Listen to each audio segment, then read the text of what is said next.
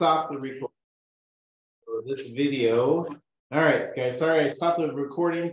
So this video is going to be in two parts, part one and part two. For those of you that are watching this later, lower lights back, Paul's back.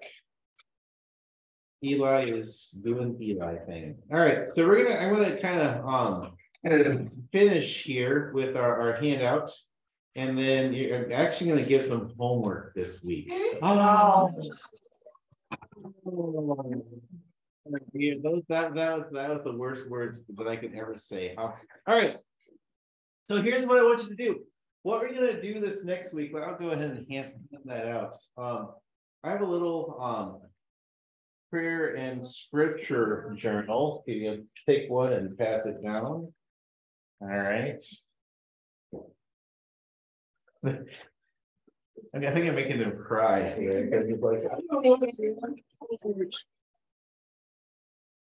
okay. He said those words in my day just got like. Yeah, I know. Now you're crying out to God. God, spare us. Okay. All right. Thank you. Thank you. Extra. All right. Okay. All right. So I am sharing with you, and it's the other handout that I emailed out. This scripture and prayer journal. So if you want to kind of fold it in half, this is 6 days of reading a short passage and maybe picking a little part of it to meditate during your day. And so if you turn to inside, it says Wednesday on January 18th. And wait, that's today. Have you guys done your scripture and prayer journal yet for today? No, let's do it now. All right, open up your Bibles to Matthew chapter 6. You guys are so delightful. Matthew 6. I'm glad you love God so much that this is a joy for you. Got good guilt? No. And again, I really hope that you won't be doing this because you have to, but because you want. 1, 2, 5, 1. All right. Do devotions that are mandatory for Bible. Matthew 6. Well, Matthew 6, verses 5 to 21. Okay. This is a whole section on prayer. All right. So kind of on your own, I'll read it. I guess anybody willing to read? How about this? Let's make it shorter. Let's just do verses 5 to 15. Let's make it shorter. Not to 21, 5 to 15. All right. Anybody willing to read those 5 to 8? All right, Maya. Thank you. And when you pray, you must not be like the hypocrites, for they love to stand and pray in the synagogues and at the street corners, that they may be seen by others. Truly I say to you, they have received their reward. But when you pray, go into your room and shut the door, and pray to your Father who is in secret, and your Father who sees in secret will reward you. And when you pray, do not keep up empty phrases as the Gentiles do, for they think that they will be heard for their many words. Do not be like them, for your Father knows what you need before you ask him. All right, can someone read verses 9 to 15? Emma, can you read those verses? Chapter 6, starting verse 9. Pray them like this. Our Father in heaven, hallowed be your name. Your kingdom come, your will be done on earth as it is in heaven. Give us this day our daily bread, and forgive us our debts, as we also forgive our debtors. And lead us not into temptation, but deliver us from evil. For if you forgive others their trespasses, your heavenly Father will also forgive you. But if you do not forgive others their trespasses, neither will your Father forgive your trespasses. All right. So what I want you to do is maybe pick one verse that kind of, for whatever reason, jumped out at you. Right? Not literally, but as you read it, it said, oh, either I haven't read that before, or I haven't thought about it that way. And what I would like you to do is write one verse in your journal. All right. So pick a verse and write that in your journal.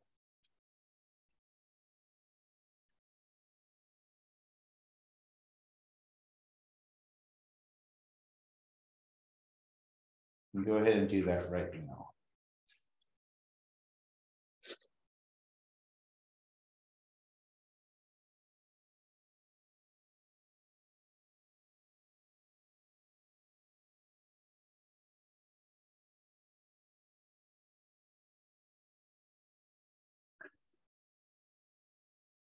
Other people for conservation.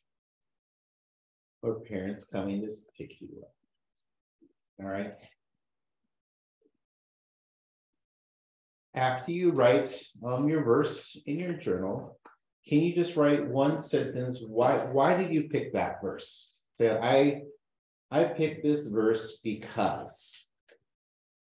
All right, write that there, right underneath your verse.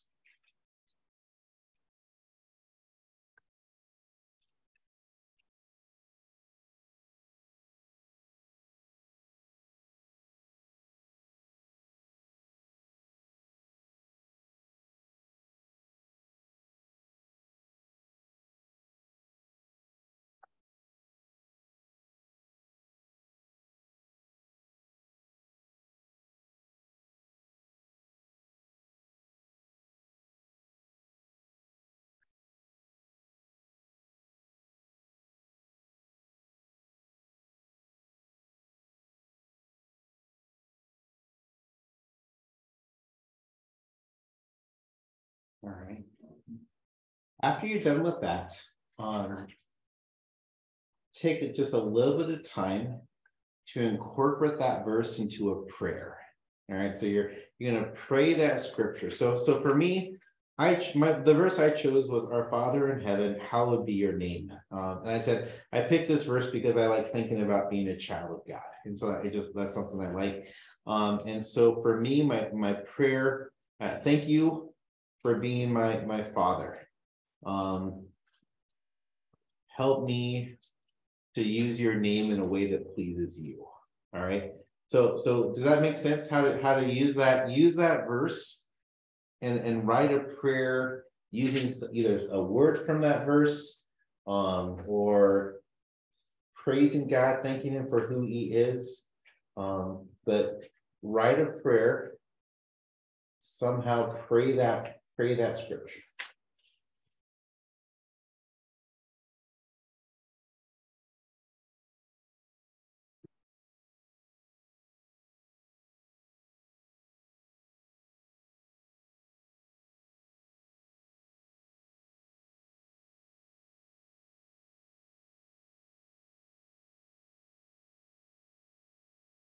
Because this is also a journal, and God is also your friend. If there's anything you'd like to just write down to say, all right, you want to tell God, hey, this is what I'm doing right now. God, I'm excited about being in the musical. God, I'm excited that the Buccaneers lost their playoff game. God, I'm excited that friends are coming over this weekend. You know, what's going in your life that if God were your friend, you say, God, I really want to tell you this, right? What are you going to write and tell God about what's going on in your life? And maybe it's one of those things that we talked about. You're maybe going through a transition. Maybe you've had some type of a loss. Maybe you're anxious about something. Maybe you're angry about something. This is a great time to write, hey guys, I want to let you know this is something I'm dealing with.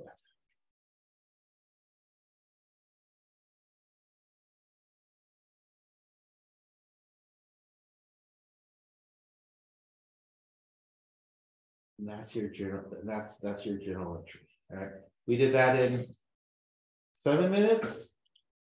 All right. So what I would like you to do is over the next week, I really want to encourage you on a daily basis try to do this. Either put this in your car, put this in your on your nightstand, and either in the morning or at night, or put it in a place that you'll think of it, and take time to read the passage, pick a verse, say why you chose that verse, pray and meditate on it, and maybe tomorrow keep this verse in your head, right? Keep this verse or find a new verse and think about it while you go about your day. All right. And maybe you're more of an artistic person, and so you're going to choose a verse, and instead of writing why you chose it, you're going to draw a picture of it, or whatever you see in your head. So there's lots of different ways to journal and communicate with God, but I think it's important to take some time every day to do that. Okay. Any questions about that? All right. For those of you that are here, just bring this back and just wave it in front of me, and just I did it. All right. I'm not going to read it. I'm not going to look at it, but bring it back completely next week. For those of you that are home, if you are willing to share it with me, take a picture of it and email or text it to me.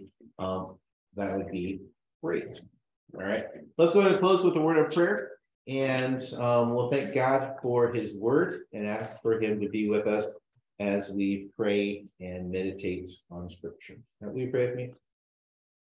Gracious God, Heavenly Father, thank you for these students, for those that are here in person and those who are on Zoom, and those who are watching this video later. We pray that you may be with each of them. Lord, watch over them, protect them. Lord, thank you for being their good shepherd. May you guide them. That even when tough things are happening, may you pull them through.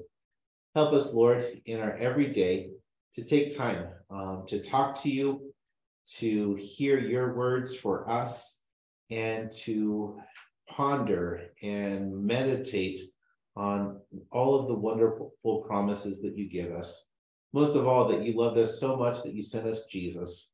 Thank you, Jesus, for living, for dying, for rising again. Help us to always follow you.